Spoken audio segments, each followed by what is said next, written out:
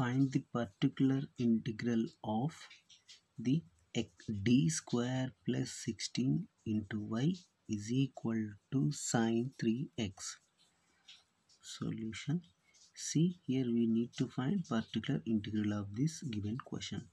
First of all, write down the question. D square plus 16 into y is equal to sine 3x. Particular integral formula is x by f of t. Here formula is f of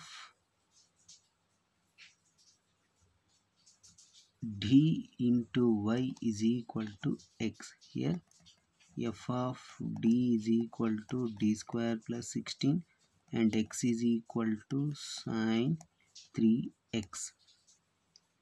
That is equal to particular integral is equal to 1 upon f of d value is d square plus 16 into x. X value is sine 3x. In this, here substitute d square is equal to negative of x coefficient. Here x coefficient is 3, so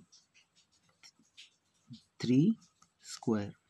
Formula is if x value is sine ax, then d square is equal to negative of x coefficient is a whole square. This is the formula. Here if we compare these two, a is equal to 3. So this is d square is equal to my negative of 3 square. Substitute here, that is equal to 1 upon d square. D square is equal to negative of 3 square. Negative of 3 square plus 16 into sine 3x.